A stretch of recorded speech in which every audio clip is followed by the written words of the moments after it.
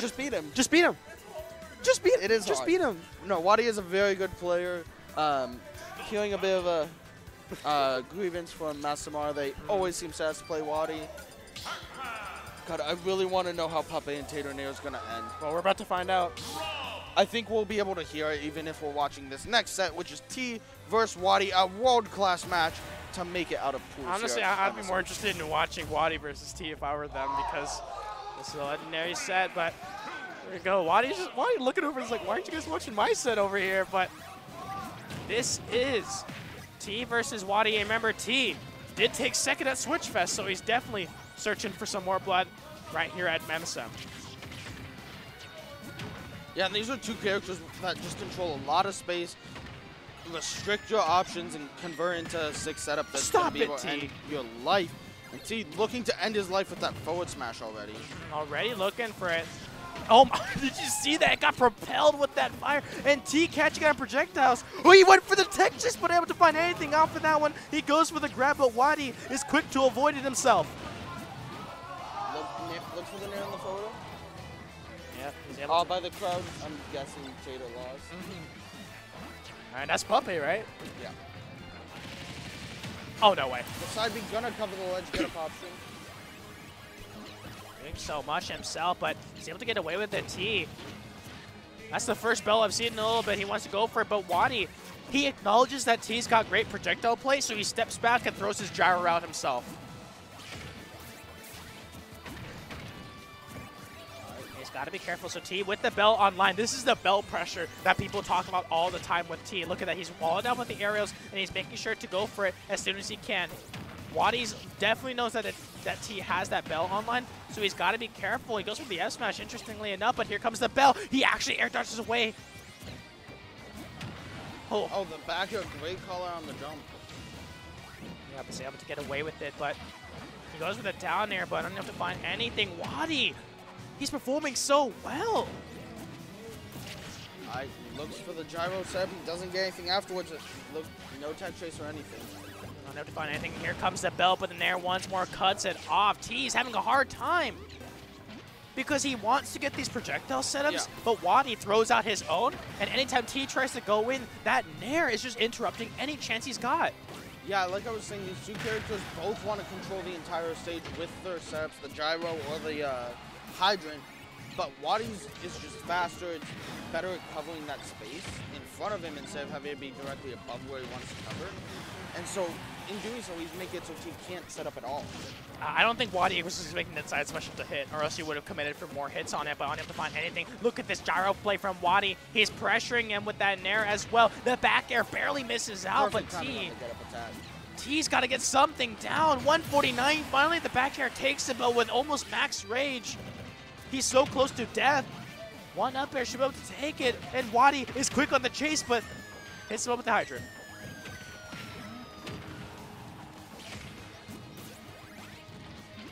Play commenting right now. T is able to recover. Oh, great tech! Goes for another downer, but doesn't find the second one. He's right now on the edge of his life right now. Literally, he's off the outside. It gets the grab. If the clutch factor is to come in right now, this is the prime time. But he gets the grab, the pile driver, right onto the platform. WaDi takes stock number 2. That'll do it. That'll even the game right up in favor of... All right.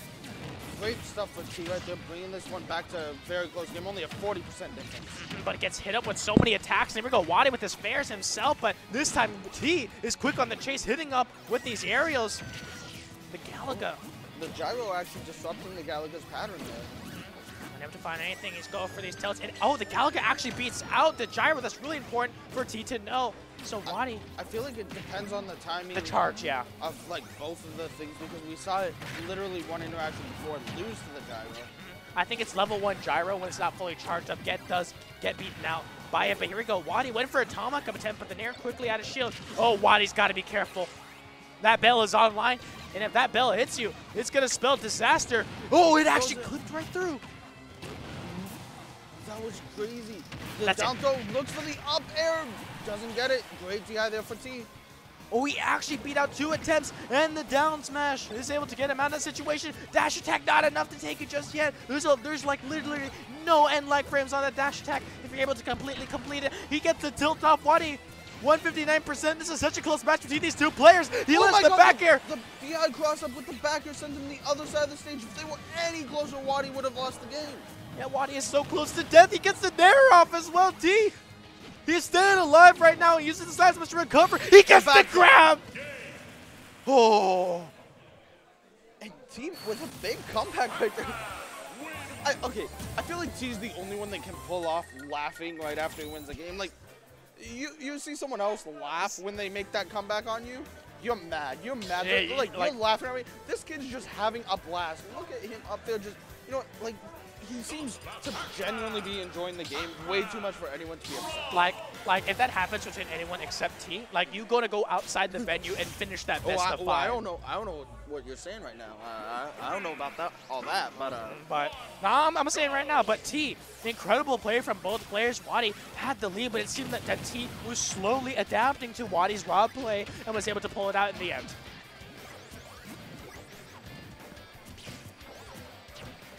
Oh. Here come the aerial swing. And there's one thing that I like from WaDi, he's not letting T get those fair strings that we've seen him get multiple times on a lot of players, because Rob is definitely vulnerable to it. He's able to get away with it, and what I love from T is he actually is able to use the gyro to his own advantage.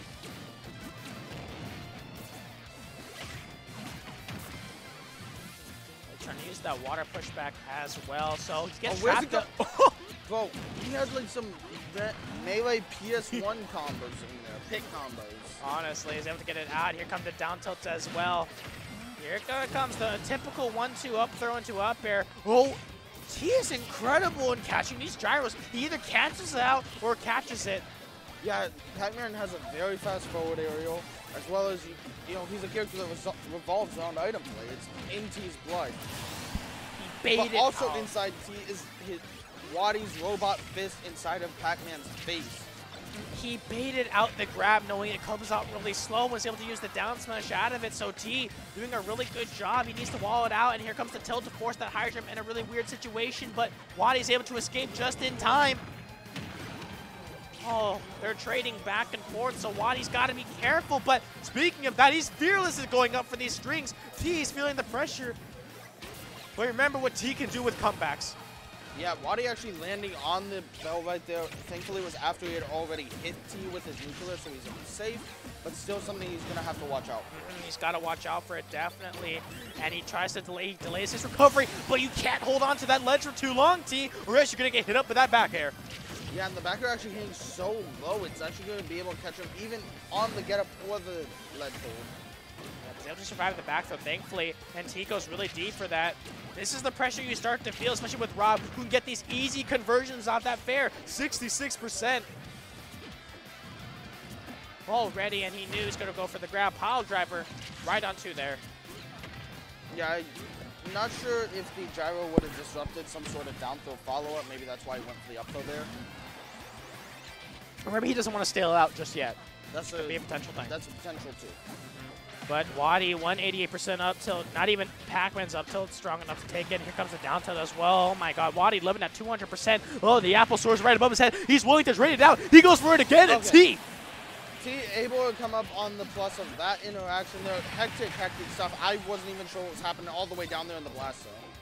Yeah, but he gets the grab, so here comes the easy conversions, but unable to get much out of the T. He's got a huge hill to climb. He wants to do it, and I love his manipulation of items, but it seems like WaDi is 2 steps ahead of him every single time.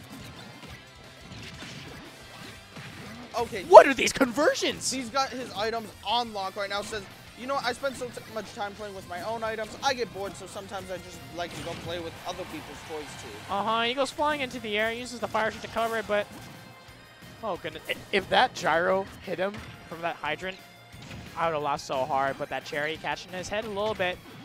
Catching him slipping a little bit, T. He's throwing these cherries left and right. He knows the exact arc of it. He'll be able to clip him out, but WaDi once again catches him out. I'm still just going to force WaDi off.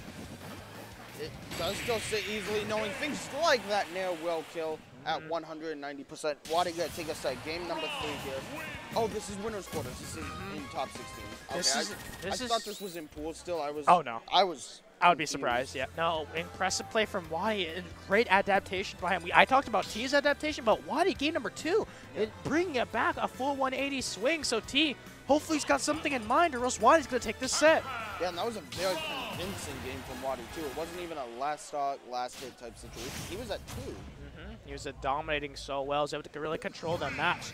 So hopefully we get to see something out. FD, WaDi versus T in the last game. And here comes the projectile play immediately coming in from there, but T using his aerials as well. The Nair out of shield is such a good option on Pac-Man. Really able to manipulate that, but here we go. T with the projectiles coming in. Oh, what? And T with a 0 to death to start this game number 3 off. We were talking about adaptation. How much more can you have? That hurt me right in the chest. An amazing 0 to death from T. Oh, good. I think he heard me. He's just like, yeah, you're talking about WaDi's adaptation? Let me give you a 0 to death to show you off exactly what I can do. I'm going to show you exactly why I took second at Switch Fest. He's able to get these item conversions off. WaDi, he's left a little confused at this point, but he can't let it get to his head. Oh, goodness. I guess this counter pick is really working in T's favor. Yeah, right now, he's just making all the use of this stage right now. Even from the other side, he's got these projectiles going out. I love the choice to go with our destination here because WaDi has nowhere to land and escape any sort of setups that he's going for. And do remember the fact that the blast zones on FD are a little interesting as well, so definitely be careful because that S-Smash hit him hard, but he's actually able to get hit up by 2 different projectiles at once. WaDi. That looks painful. Woo! Great response from WaDi, but he's already staying at 135. He's almost a full stock down. He's got to get some kind of conversion down right now. Laser going out, but unable to find anything. He down tilts it away, but 7% only. He's got to get something down on T, or else T is going to look for conversion of his own. Back air doesn't kill just yet, though. Oh. That was a scary situation. If I'm WaDi, and actually, just great stall right there with the hydrant lance at the back as well, and that's a strong move. Okay, you saw that trampoline? Uh-huh. He just put it right under where WaDi's going to respawn. Says, I'm going to stall out your entire invincibility there and then keep hitting you. It's the rush or spring effect that Sonic and Mega Man players use, but this time it's actually T who's able to use it, and this is an entirely different T we're seeing. He's on fire right now, and he actually uses the item from collecting them to get away from it, and here comes the Galaga, but this time it gets canceled out. WaDi striking back with arrows of his own. He's got to get something down. No air dodge available. WaDi recognizing from that low, T's obviously going to have to trampoline back up. He's not going to be able to spike him because if he does so, he'll just trampoline up anyways and be safe. Oh my god, T! He just F-smashed him directly into the face. Oh my goodness, T!